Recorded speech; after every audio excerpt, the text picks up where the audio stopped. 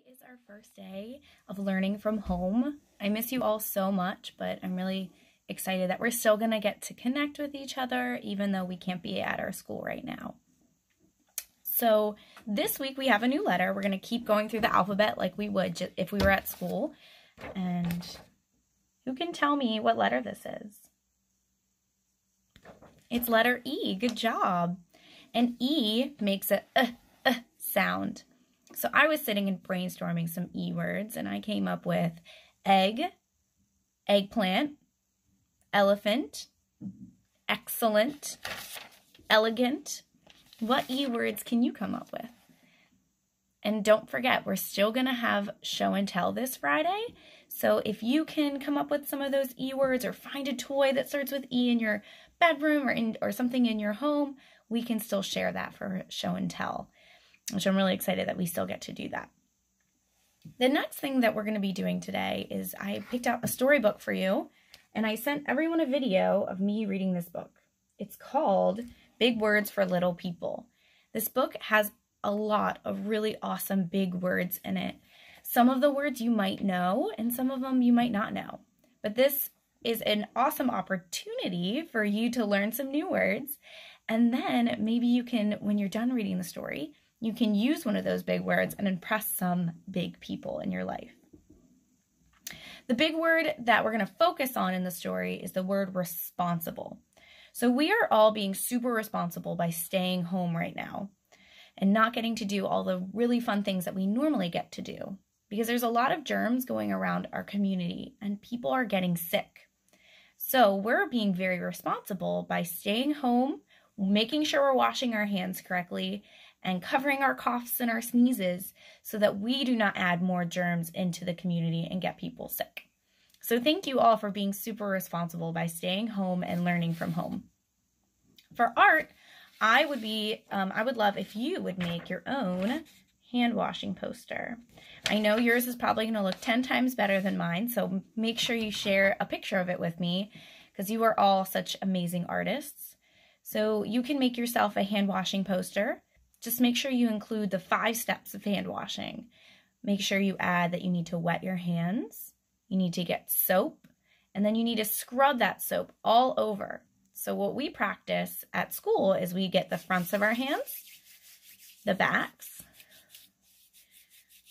we get in between our fingers, we get our thumbs, our wrists, and then our fingernails, right? And while we do this, we count to what number? Who knows? Number 20. And I know you all can count to number 20.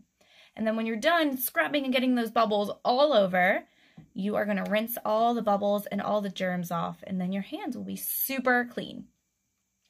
So you can make one hand washing poster and put it in your bathroom. If you have more than one bathroom, you can make more than one poster. If you have a sibling, you guys can do this together and post these posters around your home and just remind your family that you need to be washing your hands so we do not spread more germs into our homes and into our communities. The next thing that I plan for you today is a science experiment talking more about germs. So there is a video you can watch, and then if you have some of the supplies, you can actually do this experiment at home. So if you have things like soap, water, and pepper, and you can do this science experiment at home, and it's great. It teaches you how soap keeps the germs away and kills the germs and protects us from ourselves getting germs and spreading them to other people. For math today, I have an activity planned. I would love for you to build a landmark from around the world. So some examples, we always hear Niall talk about Big Ben from when he visited London. So you can make Big Ben, which is basically a big clock. We have the Eiffel Tower from France, the Great Wall of China, the Washington Monument from the United States. Some of you might have seen the Washington Monument before.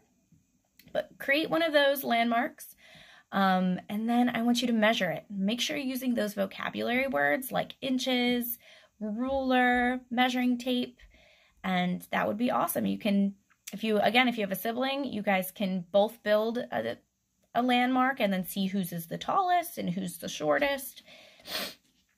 And then the last thing I have planned for you today as a class is music time. I know you guys love music circle time, and it's something that I know we're going to miss seeing each other and doing music circle time.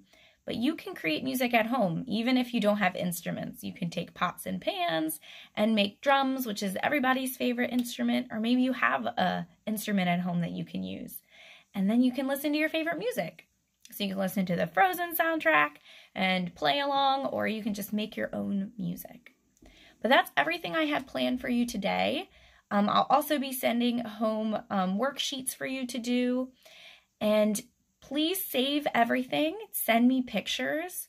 You can earn penny rewards for all the worksheets that you finish if you bring them to school or send me a picture, and you can get penny rewards. And then we'll have a really big school store when we all go back to school. But I miss you all so much. I hope that we can connect and communicate with each other over the next few weeks. If you need anything, if you have any questions, I'm still here for you. And I'm really looking forward to working with you all the next few weeks. Bye.